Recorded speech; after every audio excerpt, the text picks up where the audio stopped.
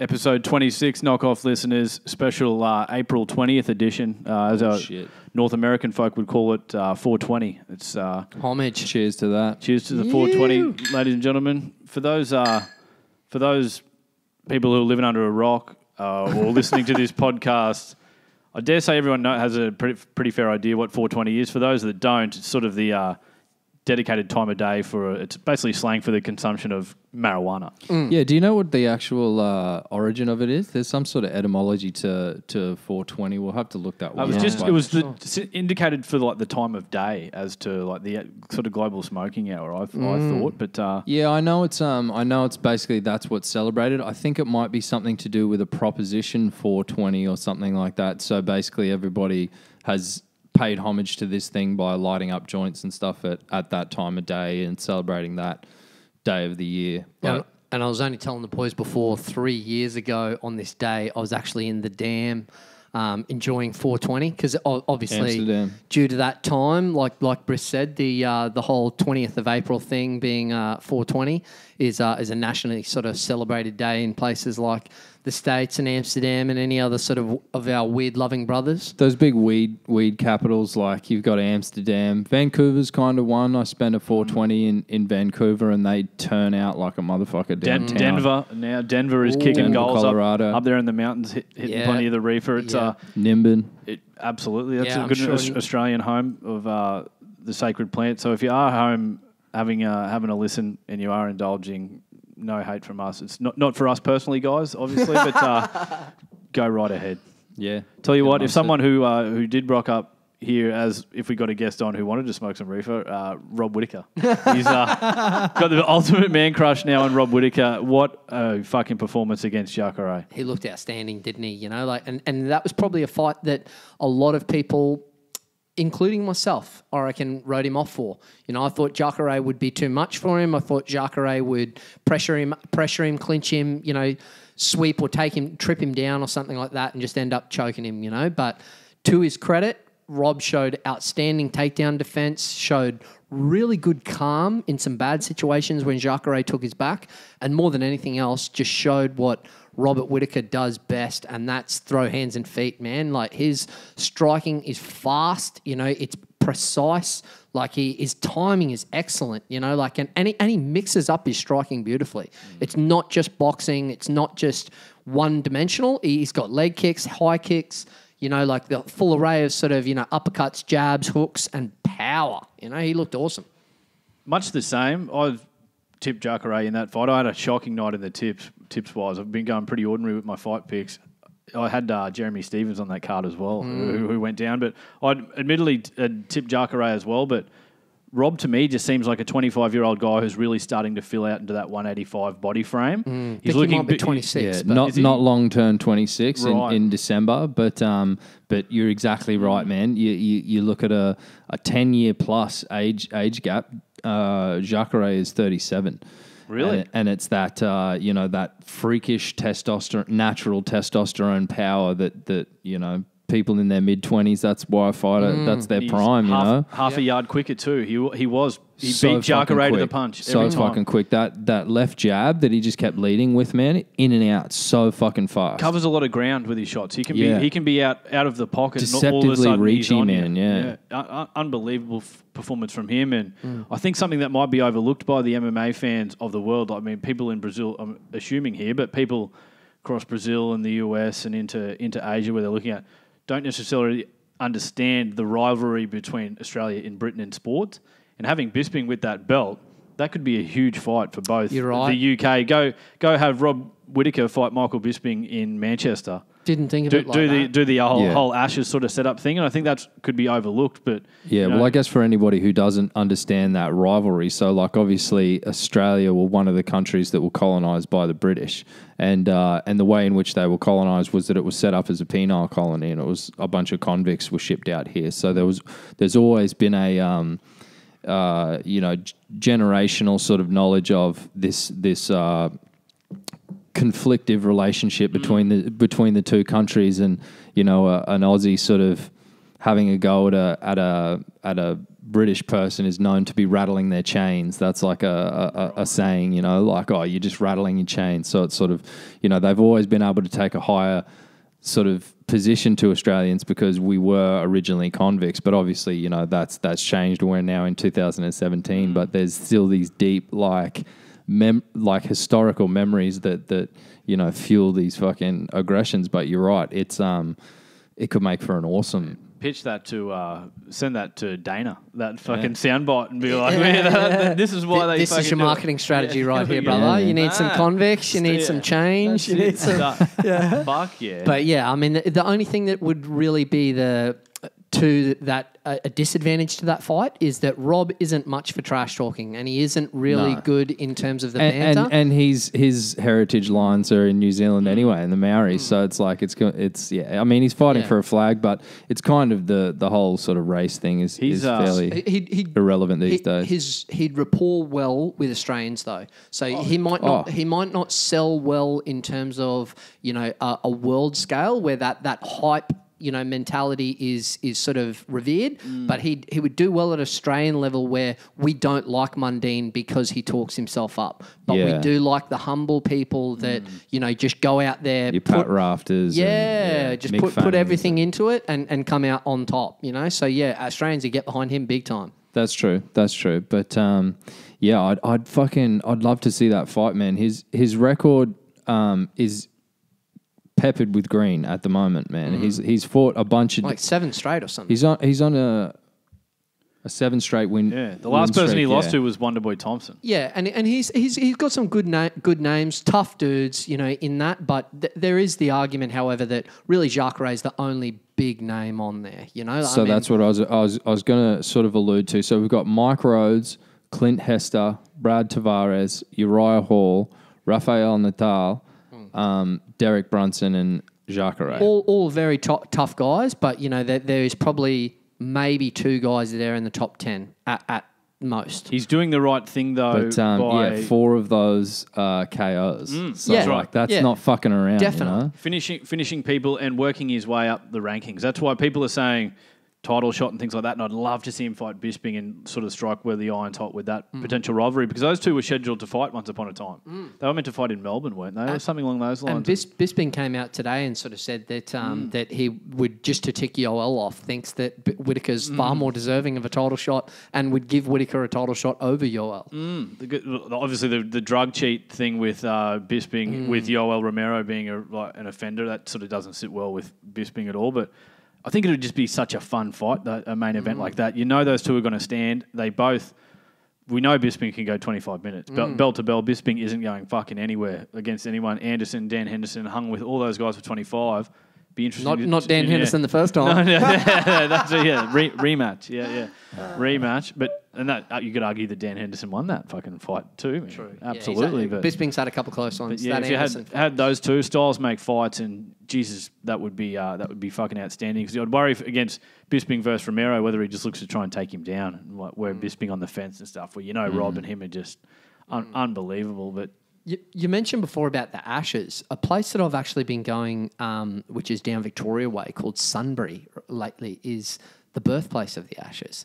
So I don't understand. Maybe you can tell me, Briss, but like, how did the Ashes started by like burning bales or something burn like the that, bales, and then put them in a little urn, and then they play for like the urn. It is, yeah. So yeah, I really don't know if that's a legit claim that somebody has, but they have signs up saying that it's the birthplace of the Ashes. So I don't know how that sort of translates into anything realistic or factual, but you know. So yeah, it was an eventful main event, really, wasn't it? Yeah. Go to Demetrius Johnson, another victory for the Mighty Mouse, the 125-pound champ on that card. That was. Fucking next level shit from him. Another win, another finish. Just went to work, man. If this guy was 185 pounds, it's all hail the GOAT and the king. He would be just so top tier, but it's just unfortunate that no one in 25 has stepped up to him with any sort of like bad blood rivalry sort of thing. Like 35 went somewhat stale for a minute. Up steps fucking Cody No Love, tatted up, starting to talk heaps of mad shit to people, and like builds those rivalries. He doesn't have a heel at 25 where he's going to be forced to come up weight and fight bigger dudes, but he's better than ever, Demetrius, and I think he could hang with any of those top guys at 35. And I'll give him the, and don't get me wrong, I'm not being sour on Demetrius Johnson here by any means. Anybody that knows me knows I'm a massive Anderson Silva fan, so I am biased, but I still feel as though if you're going to have that greatest of all time conversation, that it can't just be about the title defences, because fair enough, he's tied Anderson's, streak of 10 title defences, but Anderson had 2 wins in there at light heavyweight inside that streak. So, you got to think that Demetrius is really 2 fights behind, and he's 2 fights behind in a higher weight division, So I think that Anderson streak holds more clout. But that's just my opinion. It's got to be dependent on the competition. If the division isn't as upper echelon as somebody else, then the streak means nothing. But I fucking think it only takes someone to come along. People were having Aldo in the GOAT conversation for a long time, and it's sort of like Aldo who now? Yeah, exactly. Everyone has their time and.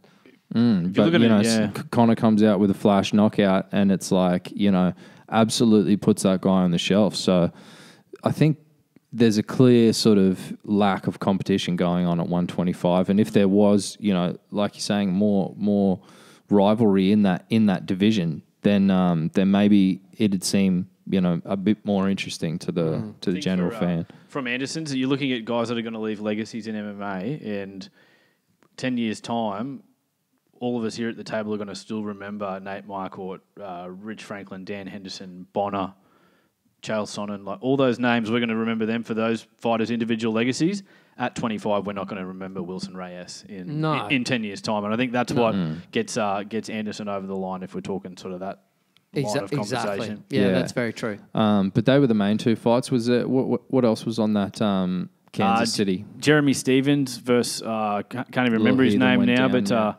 5th ranked fighter in the world, just looked like same old Jeremy Stevens. If the hardcore fans would know what I'm talking about there, just with his style, with just planting his feet and looking for that home run, it might need to be a little bit of evolution if he does want to get to that title shot sort of status. Yeah, he sort of started to get desperate in that fight. He looked like, and good on him for doing that, because he realised that he was losing and that he had to and he was still trying to finish right to the third, and that's what we want from every fighter, I guess. But, I agree with what you said. The way that he just doesn't seem to sort of set up his punches too much. He just wings them, and he's just looking for that home run hit from outside. A technical guy like he fought who, lit him up with that jab and all those inside leg kicks and stuff like that. He's going to get beaten by those sort of dudes, surely.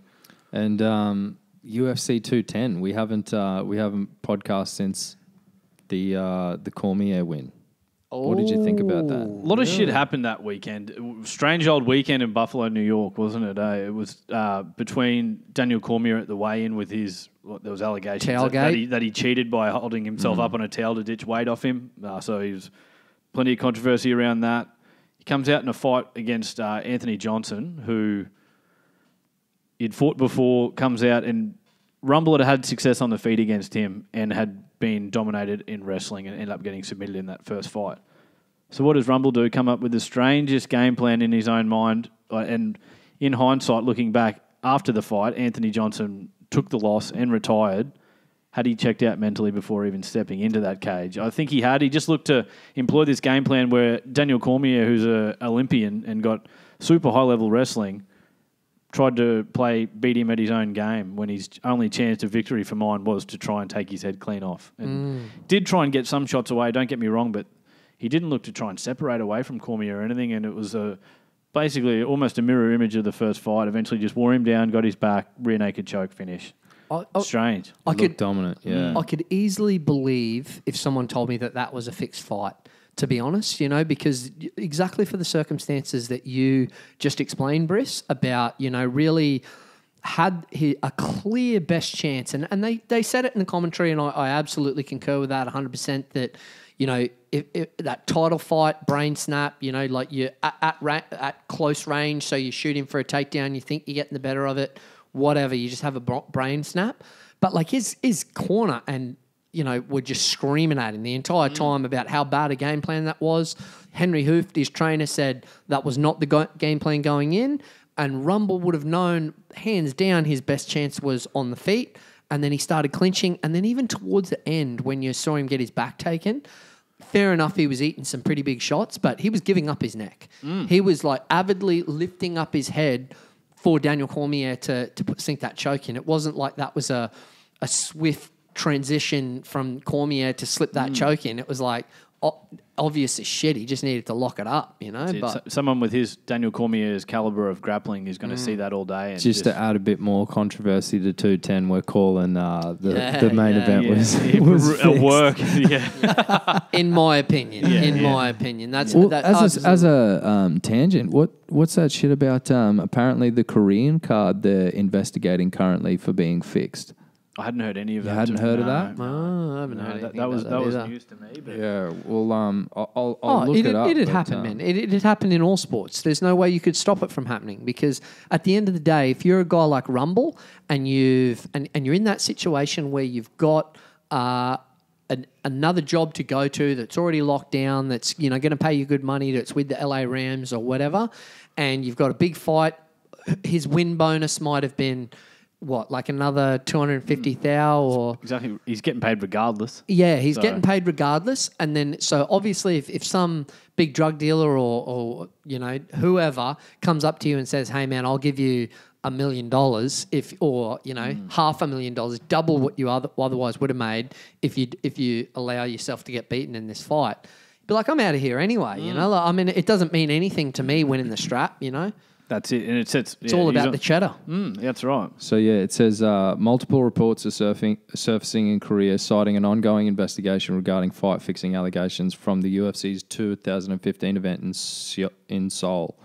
According to these mainstream media outlets in the country, a Korean fighter whose identity they kept hidden agreed to throw a bout, but ended up winning a decision against an American opponent. The reports state that fighter A agreed to dive for $100 million. Won roughly 100 million local dough. 100 million won, right. roughly $88,000, and put down a bet of 50 million won, roughly $44,000 on the opponent. After the betting odds changed drastically in a short amount of time, it was stated that on the day of the fight, UFC officials constantly questioned the fighter about it and the possibility of nefarious activity. Yeah. See, that's the locals doing some shady shit, I suppose. That probably couldn't be put down to the UFC actually working fights, but as you say, that can be, look, man, we're going to load up on the other dude. You need to take a dive here. Like, you've got a one-fight contract, just do it. And that's what sort of gives you away, though, isn't it? Because they can pull the metrics on the betting and shit like that. So they know if a big wad of cash has just been dropped down on somebody, it's like, that's suspicious because that's a large amount of money, and unless that person's a really rich person that we've heard of, this is shonky as shit. And it's fucking nothing new, man. Like that shit's been going on as long as the sport's been going on. Old Sonny Liston. I was going to say even Ryan Tandy, rest his soul, NRL player only in early 2000s was arrested on match fixing charges, and he'd fixed a game playing for the Bulldogs up in Townsville against the Cowboys, and they'd monitored the betting lines, and an absolute fucking avalanche of cash came for first points, Cowboys penalty goal. Yeah, right. So, lo and behold, one of the first sets of the game, the Cowboys are down there, say on the 20, the Cowboys are on the Bulldogs 20. Bulldogs are defending their line. Ryan Tandy comes up to tackle the prop forward and just lays all over him in rugby league, which is a penalty for non-league fans. Lays all over him, so the referee blows a penalty right in front of the sticks. And it had been predicted to be a close game, so they're like, nah, they'll take the points for sure. And lo and behold, little Aaron Payne, the hooker from the Cowboys, runs in, fucking grabs the ball, quick tap, cross kick to the corner to Ty Williams, and he scores. So obviously Aaron Payne isn't in on this sting at all, and he sees an opportunity. So all these dudes have done their cash, and you see when they score the try, you see Ryan Tandy like with his hand, put his hands on his head and just sort of like run under the sticks, just knowing that there's been like fucking $300,000 put on Cowboys' first point scorer. thinking, that Wow. they're going to take the kick. And obviously, maybe some of the Cowboys, it was alleged that they might have been in on it as well. Yeah. But obviously, Aaron Payne wasn't, and they couldn't tell him as being vice captain. Yeah. He's seen the opportunity for the cross kick and fucking blew it for everyone. You'd be like, but they found, because they're like, hang on, there's an absolute avalanche of cash here. Yeah. And this bloke's given away the fucking easiest penalty you've ever seen. Like, what's he doing? Like, Yeah, well, sports it's got that real sort of analogy to life where it's like, we say that, you need to abide by a moral code as well as rules, and there's rules, but then there's like good sportsmanship, and there's the way you play the game and stuff. But I mentioned Sonny Liston. He was the heavyweight champion boxer in 1962, but super controversial figure. He lost the title to Muhammad Ali. He did. Yeah, and reports that he'd been drinking the night before the fight and was into the smack, into the heroin and stuff like that as well. Was he really? And he just a big banger. He threw a couple of bombs. He threw a couple of fights as well. I think he was in trouble for. Is that right? Yeah. Well, it can happen. People get caught up in cash and. So Sonny Liston there. Yeah, man. Yeah. They talk about watching the videos of guys like him and George Foreman hitting a heavy bag, and just sort of folding it in half, But I guess any heavyweight would do that as well, which is an exciting fight that's coming up soon. Klitschko. Yeah. Sorry. You're right. Fucking, we haven't finished that 210 yet because No. Weidman Masasi, man. Strange. What do you say? Strange old fight too. Well, entertaining fight. I liked the fight. It was good. Weidman really brought it to him straight up. I think on the last podcast, Chris and I tipped Weidman on that. Picked that, and I thought he looked good in the first. He went back to his sort of base of wrestling sort of thing, but. Gegard's a tough out for anyone. Gegard is just elite level, and I wouldn't be mad if they gave Gegard a title shot. I wouldn't be mad at all. He's a guy who's been around for a long time, but I thought Weidman gassed. I think he almost got too busy in the first round looking for those takedowns, and Masasi, being good cardio fighter that he was, really started to do work, and the whole thing was farcical how that ended really with the. Explain it for they people. went. So there's a couple of rule interpretations in MMA where Chris Weidman was essentially bent over in a position where he had both feet and both palms on the ground. And when you've got 4 points down like that, you can't strike to the head at all. So with knees and that's kicks. right. Yeah, with knees or any sort of leg strikes, and he elevates Chris Weidman's left hand off the mat, so he's only got 3 down, so he's allowed to knee him, and simultaneously did that, and the referees called time as if it was an illegal shot. That's basically what happened, wasn't it? So he called an illegal shot, but there's with the Athletic Commission, they have strict rules about there's no instant replay or any sort of advice from outside the cage. So I think in that state specifically, so that's where it even gets catchier as well. Like there's specific laws to specific states and all over the shop. So Dan Mergliata, the referee, goes to check on Chris Weidman and tells him he's got time, basically, doesn't he? He said, you got 5 minutes. And I think Weidman at that point milked it for a bit of a breather as well. I think he was definitely hurt, but we've seen Chris Weidman hurt, but if you've seen the Luke Rockhold fight, he ate 80 punches off him. Weidman has a chin, and I don't think he was going to be finished in that instant. But if the round went on, perhaps. But I think he was okay at the time and sort of took the breather because he had gone really hard in that first round. I think he was a bit gassed out and rocked, but... Yeah, lo and behold, the referee goes and checks a replay with Big John, who's out of the cage. He went and talked to Big John, remember? And you're like, hang on a minute, there's no action replay allowed here. The referee's got to sort of stay in the cage. He's taking advice off another dude who's seen what's happened on a monitor.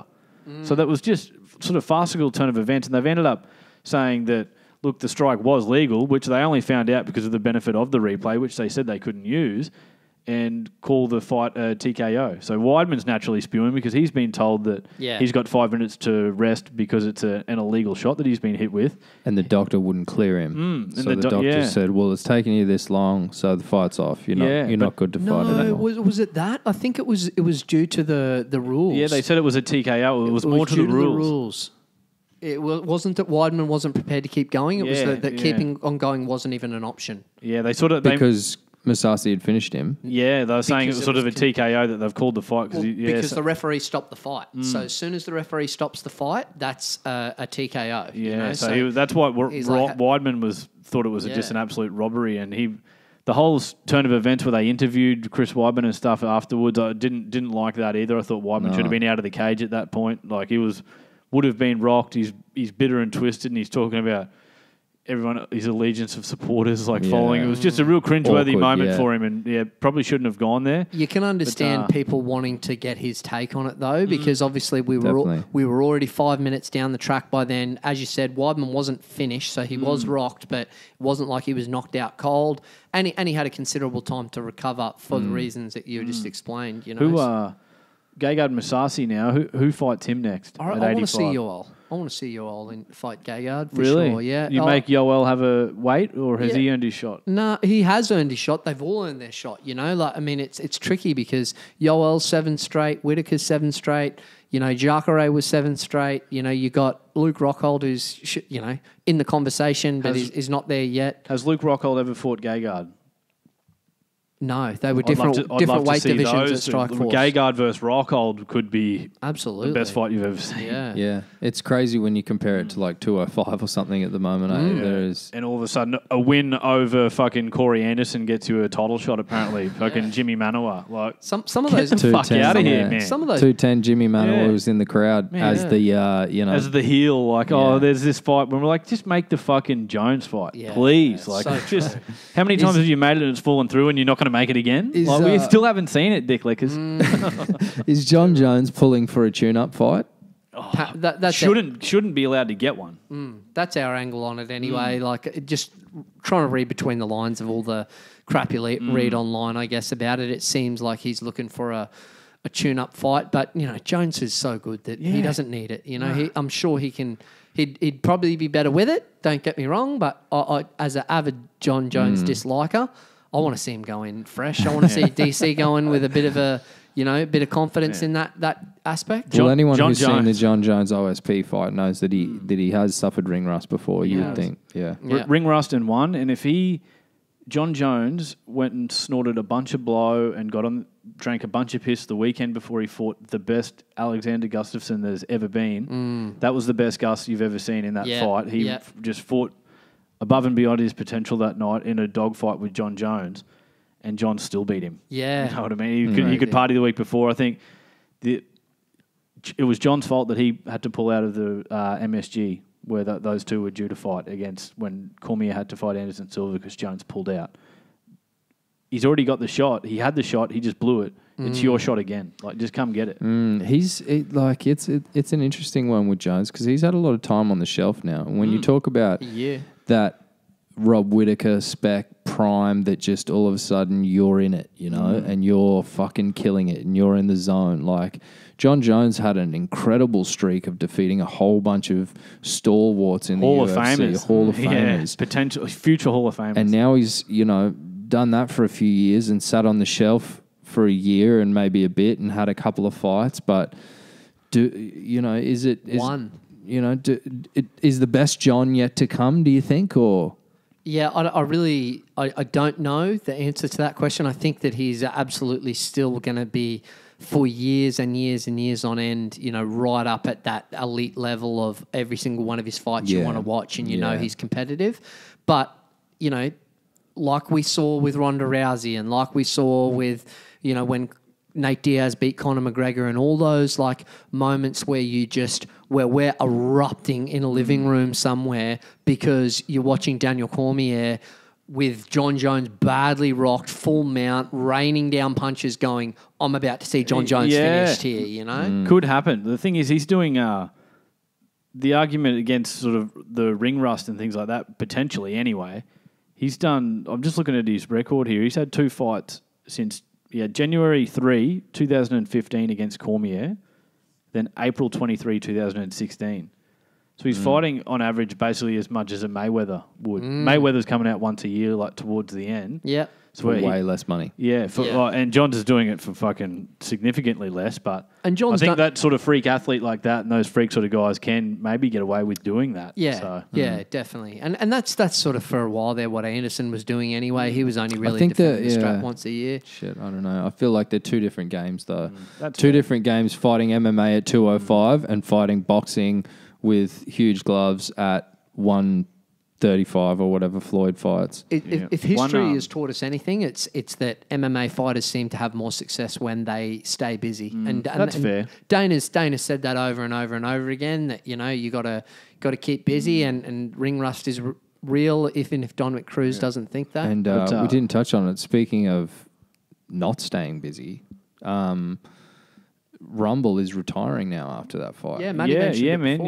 before. We touched on that, what he's doing. I was saying how he might have mentally checked out before that fight, just with his game plan and shit like that. But he hung him up and moved on to other things, like LA Rams. Like you mentioned, think he has a job with a professional football organisation now. So, well, he wasn't the only fighter to retire on that card either. Cote, how ripped off with the Predator field. Yeah, definitely. All that love getting thrown Rumble's way. No one even mentioned that Cote retired as well. Yeah, that's true. That's true. He got a good reception too, and he's a journeyman fighter and pretty popular dude. And really put on big some in Canada. Great fights. Yeah, definitely, man. First guy to ever take Anderson Silva to 3 rounds. Yeah, man, the Predator. Good on him. Thiago Alves looked great in that fight, man. Yeah, he looked on point as well. Renewed, didn't he? Yeah. And there's a guy who's been around forever. Is you know, like in his, I think he's 30 maybe, but has been around forever, but is still looking fantastic. Was in the UFC at 21. Yeah, absolutely fantastic. You know, full of sauce at that age, maybe too. Maybe if you saw him. Although, you know, he's maintained. Danny mentioned it in the telecast, but you know, he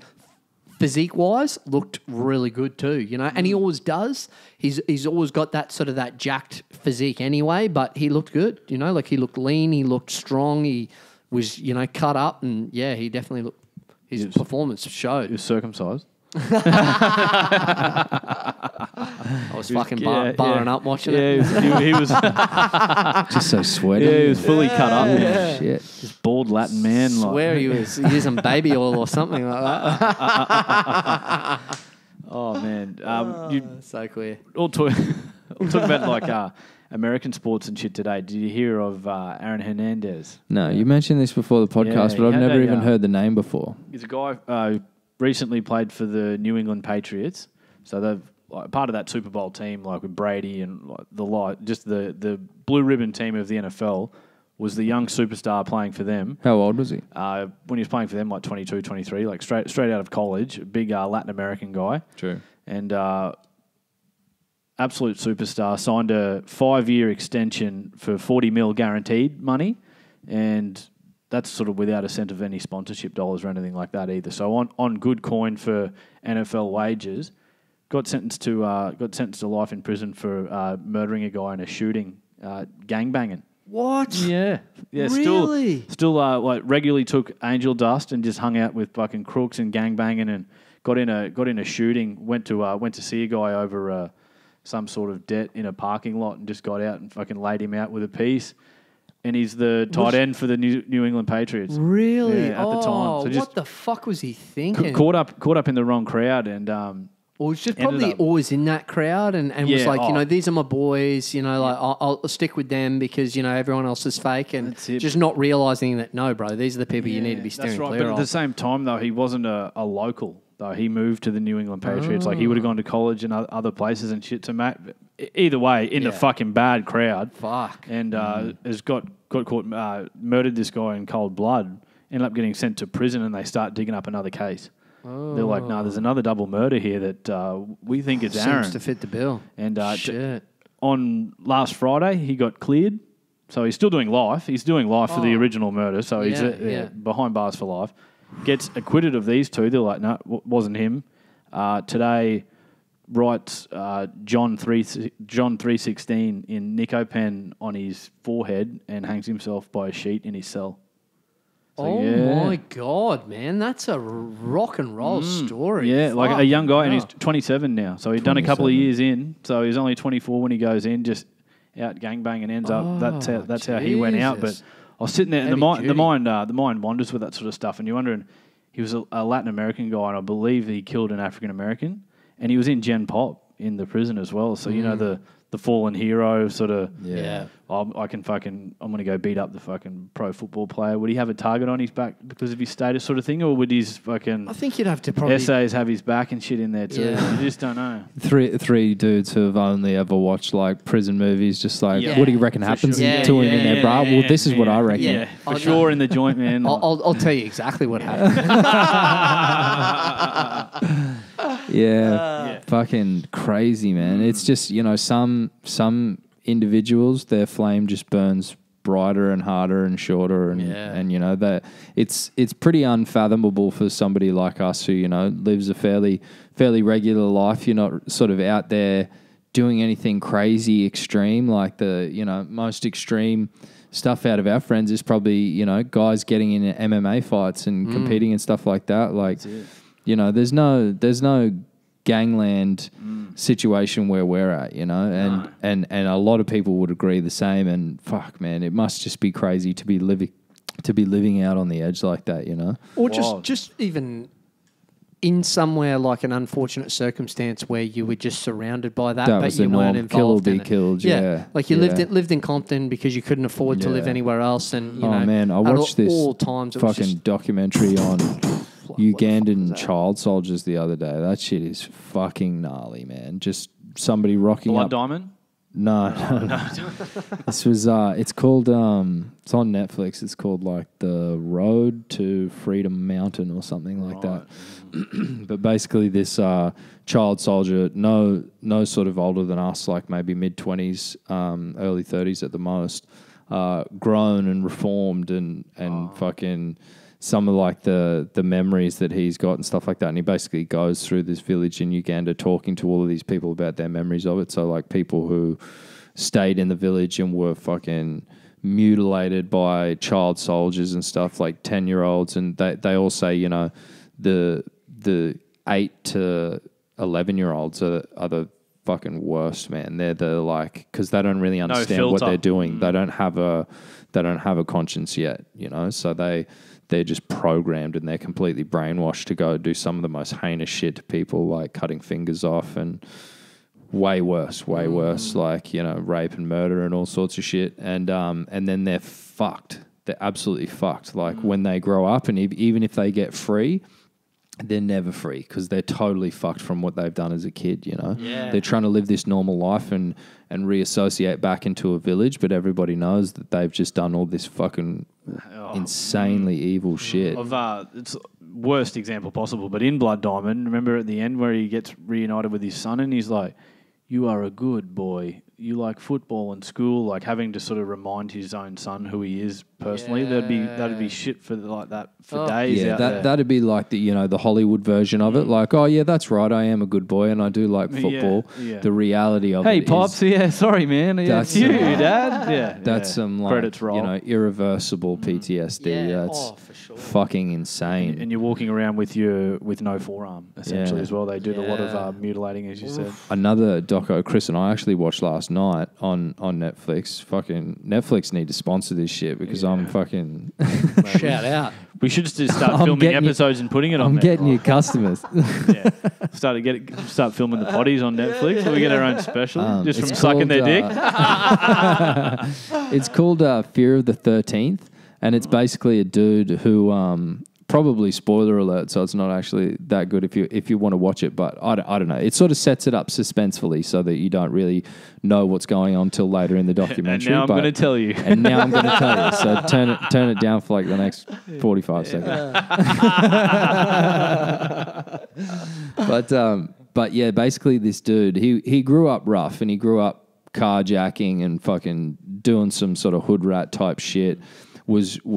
You find out he was raped like in the woods by a 20-year-old dude when he was like 8 and shit like that. So, you know, similar sort of thing where it's like he's gone through fucking traumatic shit that's turned him into a different human being, you know?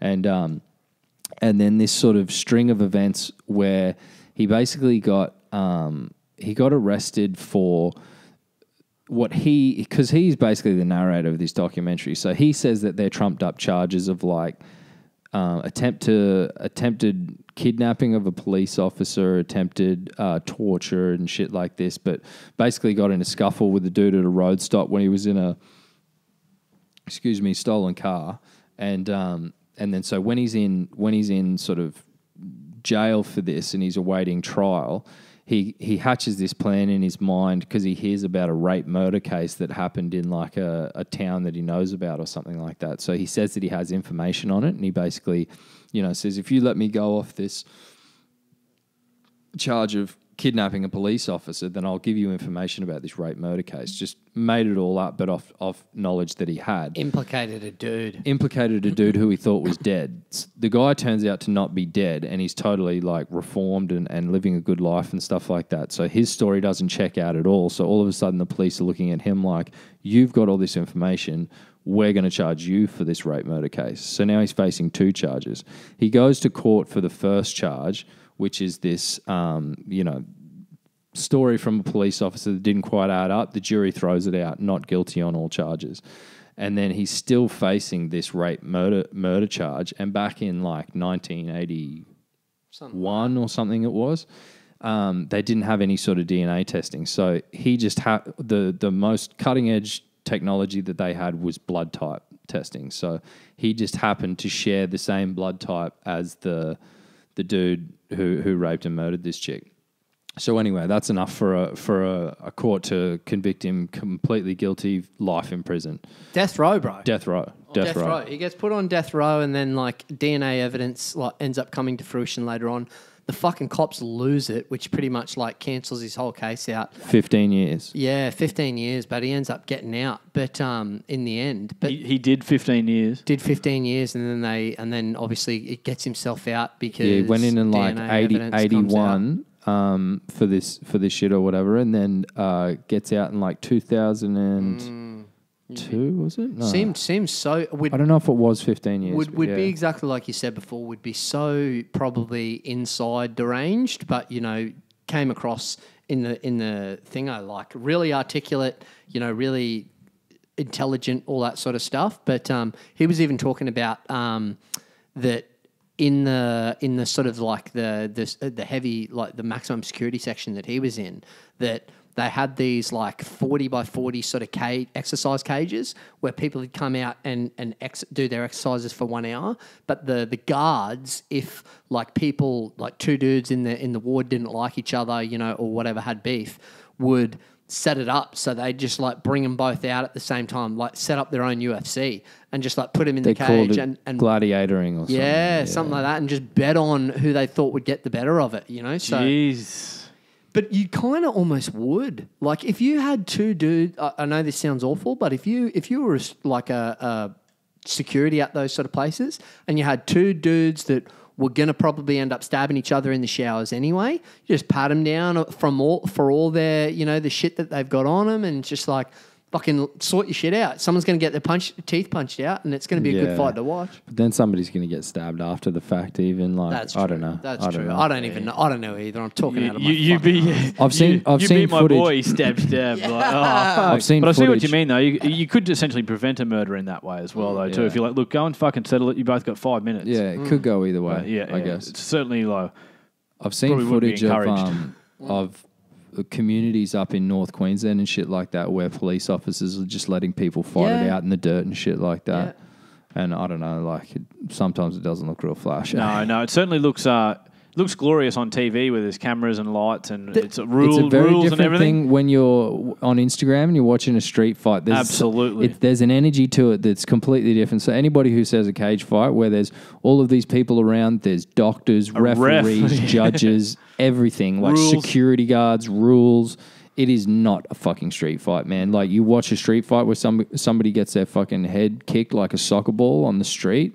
On the concrete, it's a different vibe completely. Because these two, it's not arts. We have, exactly right. We have sportsmen coming out now who are like, yep, touch gloves, shake hands at the end. Artists, that's right. Well, well done. Nice combinations you landed on me there. That was impressive. With that said, anyway, we might take a brief interlude. We did say it was the 420 edition. You can make your own minds up what the ad break will be, but see you in a sec. And with that, we're back, ladies and gentlemen. How was that, Matthew? Yeah, good. Rejuvenating break, mate. Good break, man. Yeah, just black coffee in front of me now, so I really, really perk up, Yeah. So what were you guys talking about in the break?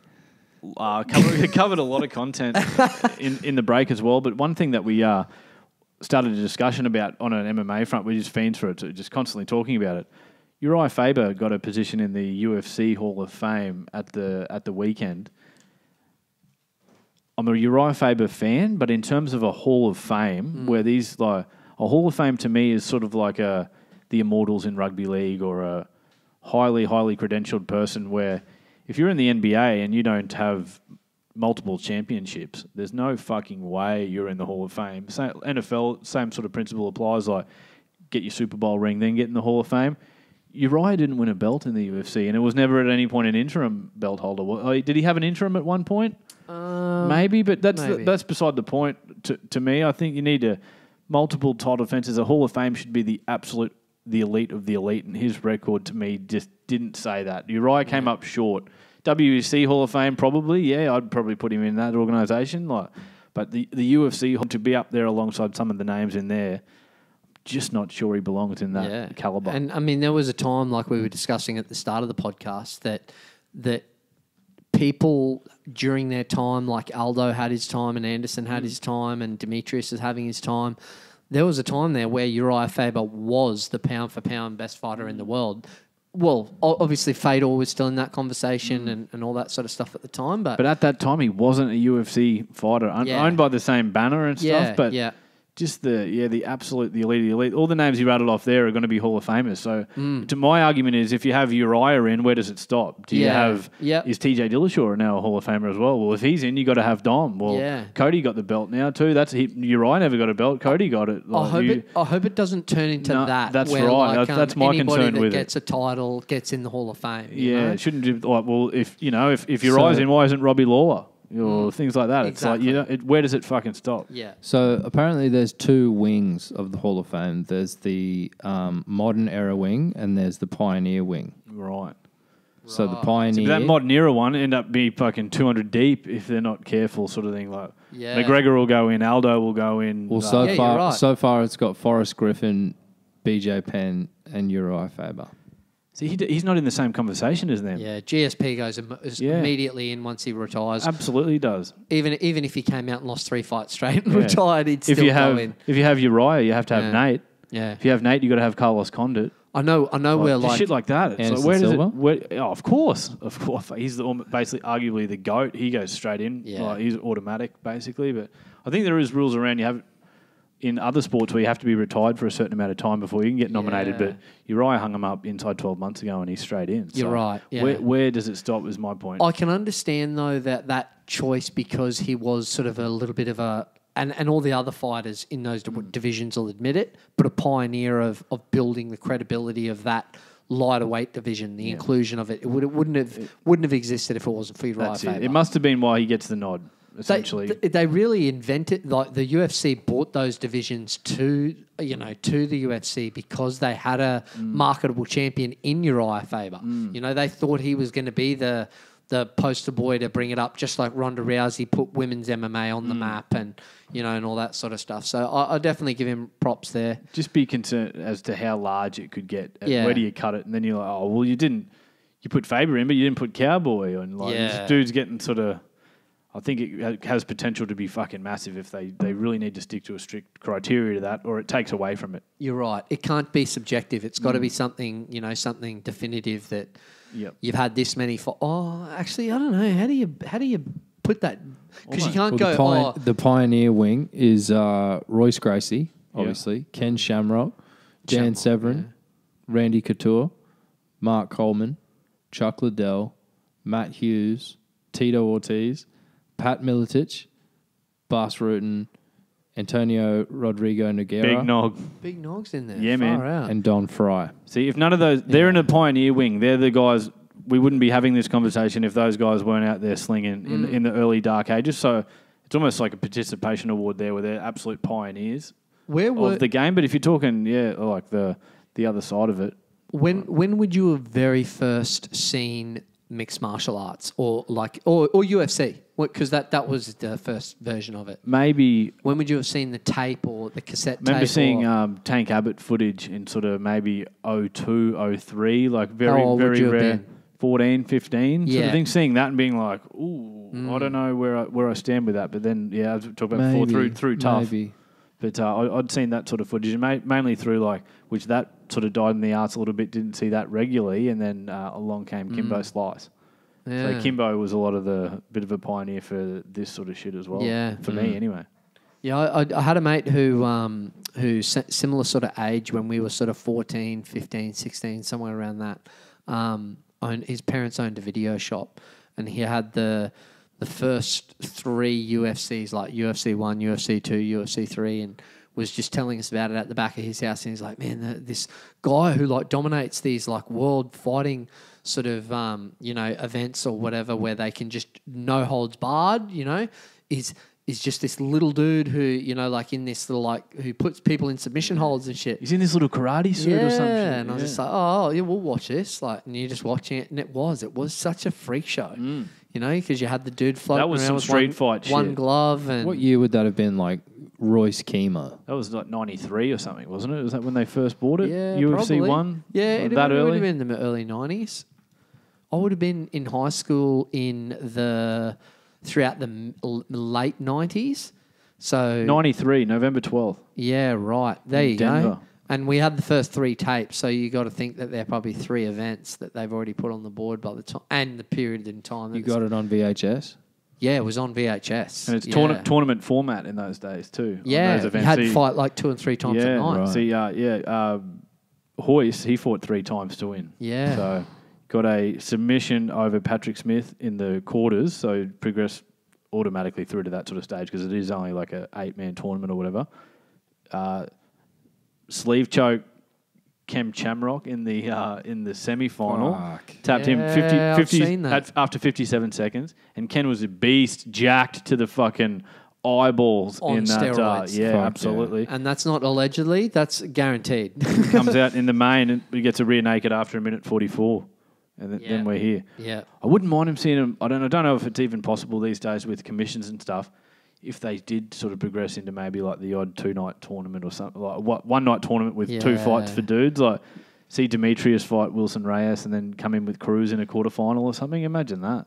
If you had enough money, I'm sure that you could actually float it. You just have to. You wouldn't be able to. You get it sanctioned in Russia. I fucking guarantee that. Yeah. So if you had the sort of dollars and you were a Russian billionaire who had just infinite amount of money, that you could, once Demetrius Johnson comes off contract or whatever, go, hey, listen, I'm going to put my own league together and I'll give you, 5 times what you're currently getting or whatever, and you could just pit people, multiple people against each other. Everyone's got a price. Everyone's got a price. And you hear interviews with dudes like Rory McDonald. They're all for that old style of, tournaments, head stomps, soccer kicks, the full headbutts, the full box and dice. I think Rory used to say that until he went 5 rounds with Robbie. I was like, keep that shit away from me. And I don't think that would be the norm either. Like his nickname is the Red King.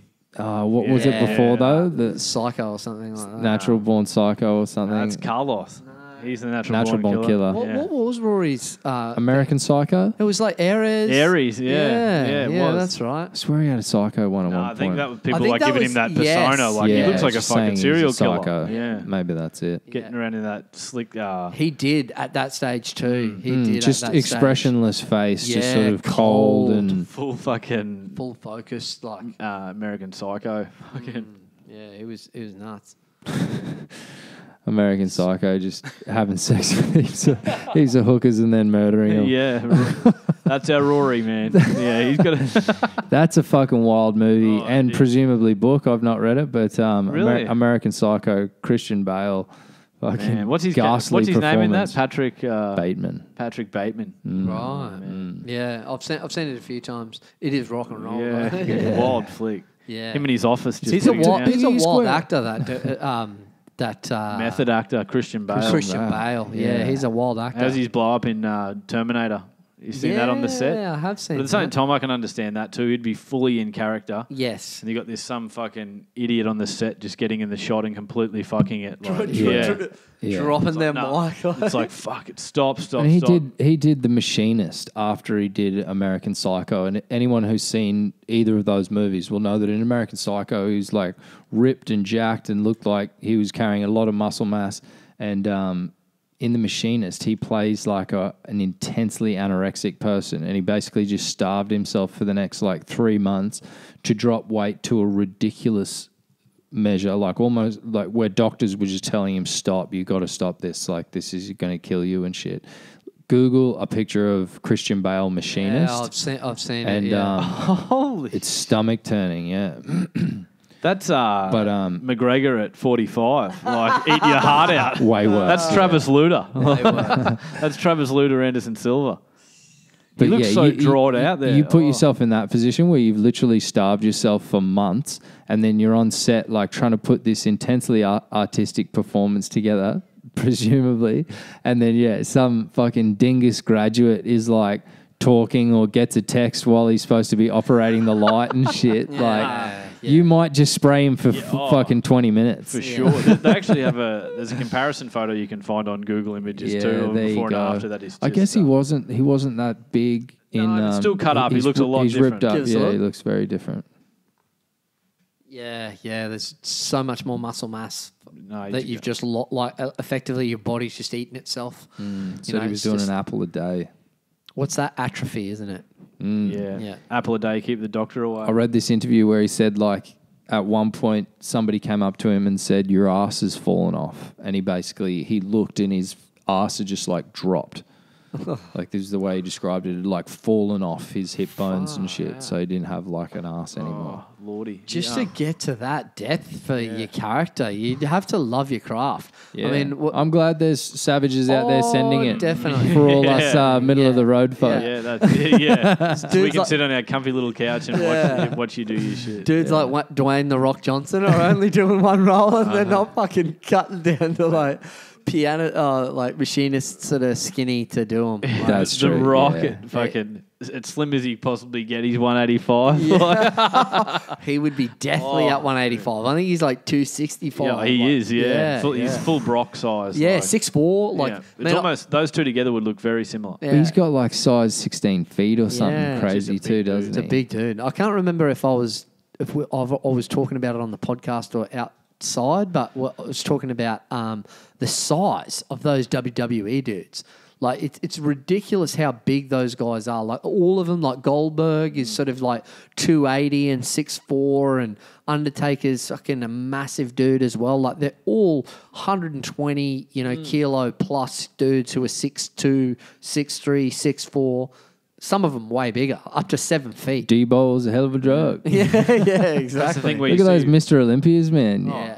People get fucking, like, human beings can get enormous. Have you seen those photos of, like, on steroids? Have you seen those photos of the world's fattest man in 1908 and shit like that? He's not that big, man. Yeah, he's right. smaller than Paul Gallen. Like. Gallen, the G train. And now we have got enormous people, man. Fucking huge. Yeah. Like, jack up all of those hormones and... we can get to insane levels of size now. Definitely. And I think it'll only increase more and more as we start fucking with genes and we start fucking with, like, exoskeletons and shit.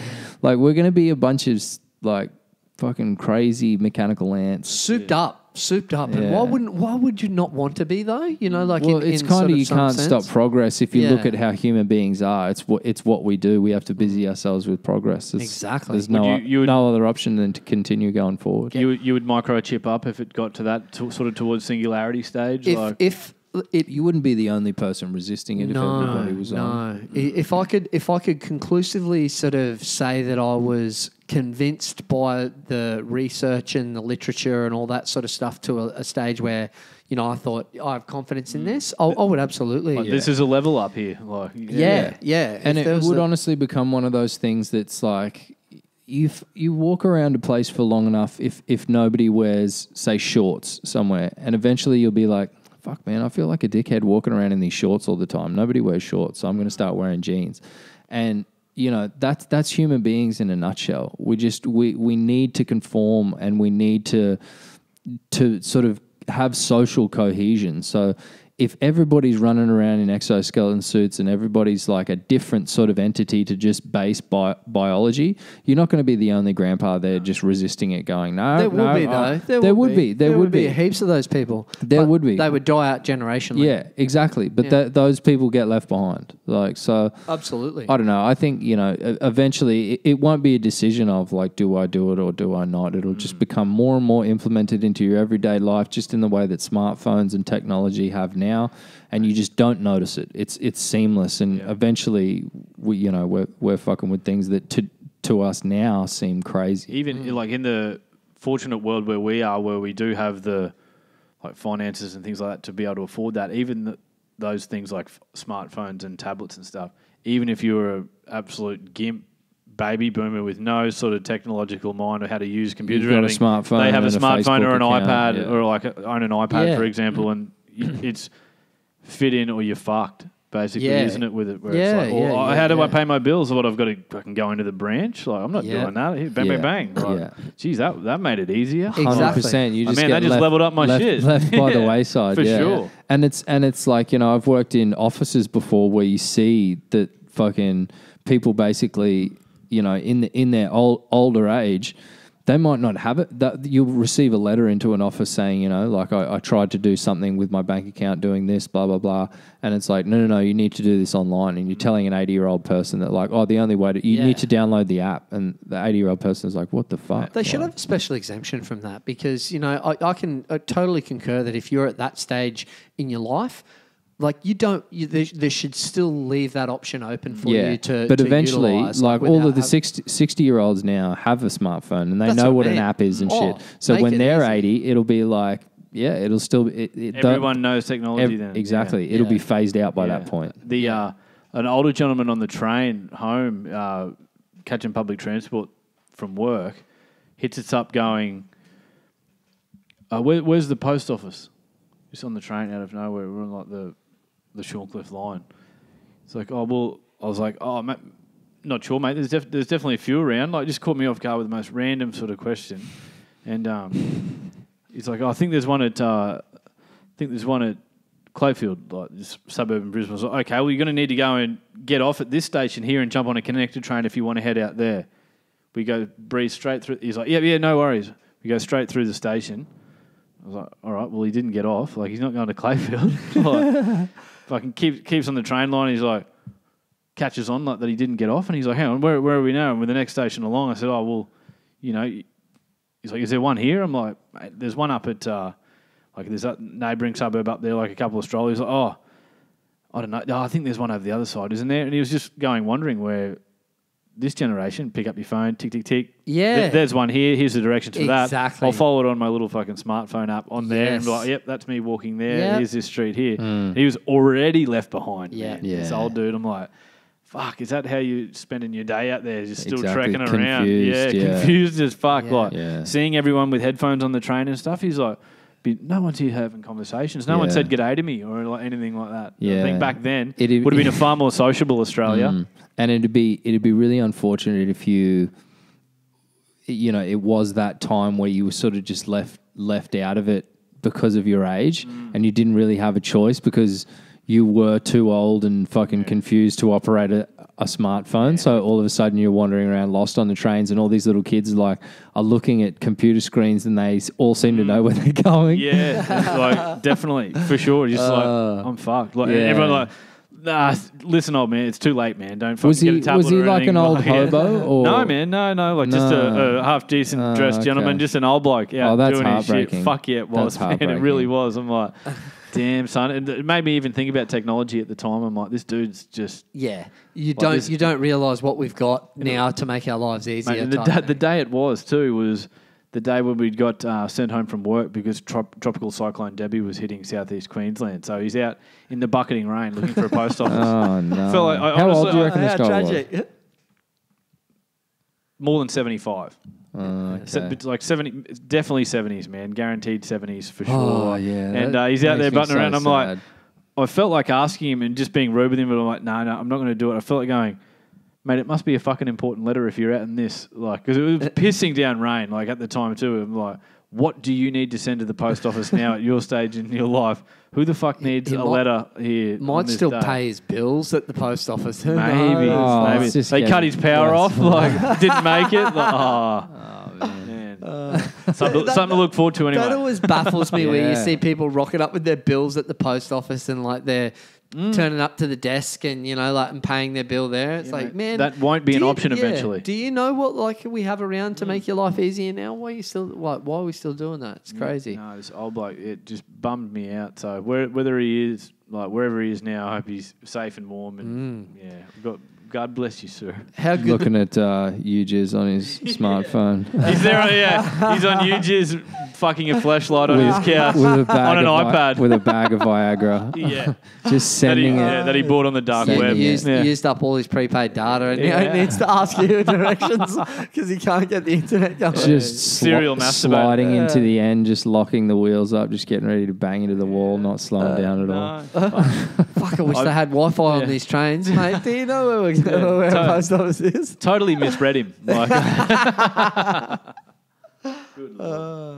it's crazy that they've got like a little GPS tracking system on you at all times, really. It is. That's what it is. Absolutely. Yeah. If there was some way to tap into that, you could in real time watch like your friends, family, whoever. It's essentially Uber. You're it's right. an Uber, man. Yeah. That goes to show. Man, they'll have apps with that where people can install shit on their partner's phone and be that's like, nah, what were every you doing? every time you get prompted to say, select location services and shit, it's like, well, you can already do it anyway.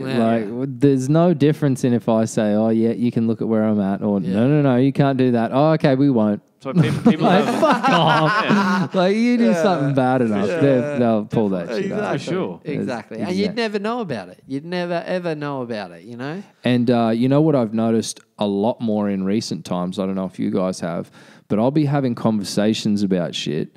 And I don't know if you're aware, but apps like Facebook and stuff like that can actually open your microphone and record what's going on when you're using the app.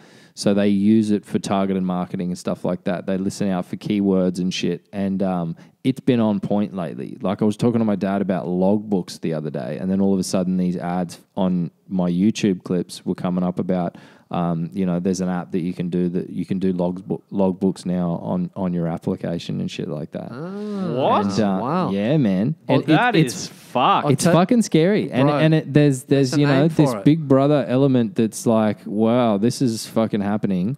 And we're in it. There's like a thing that I was listening to on a podcast the other day that the Australian Tax Office are actually rolling out because there's such a huge, obviously, amount of, shit that people just don't claim in their taxes properly, and that's an enormous amount of revenue for the Australian Tax Office, that they use some really, really high-tech technology which scans everybody's individual, like, it's called like big data or something like that, but where they, if you've got an eBay account or a Airbnb account or a Gumtree account, or you're selling anything online, like they can do data matching. And for the Facebook example that you just used before, it has this like algorithms or whatever where it can process, like, go through your photos, and like if you're sort of claiming that you're earning $30,000 a year, but you're posting photos of